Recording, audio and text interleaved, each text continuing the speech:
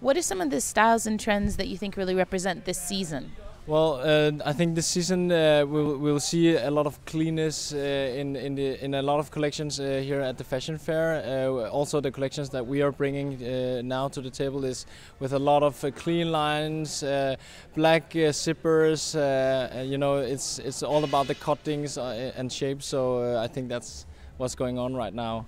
Yeah. And you've also just launched a new brand. Yeah, we launched a new brand, a new label called Riots Resort. It's a very compact, small men's label that we feel has everything which is needed for in the market right now, but you know, affordable and with a price range that most people can afford to actually go for and don't have to save for 3 months, etc., etc. And today, you know, it's of course if you want to go and buy a very expensive jacket, you really want it and you want to purchase the brand name as well. But I think you know, the common consumer actually feels that it could be nice to have the same kind of expression, but maybe for the half of the recommended retail price. So yeah.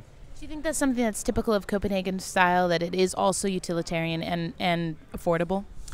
I don't know if it's typical, but I think it's a tendency that we'll see a little bit more. People, there's so much things going on right now. You know, we have to think about the environment. We have to think about how we treat the animals. Now we are trading leather products, so we obviously need to care about all aspects. And you know, every aspect is a little bit of money that we have to put into the product.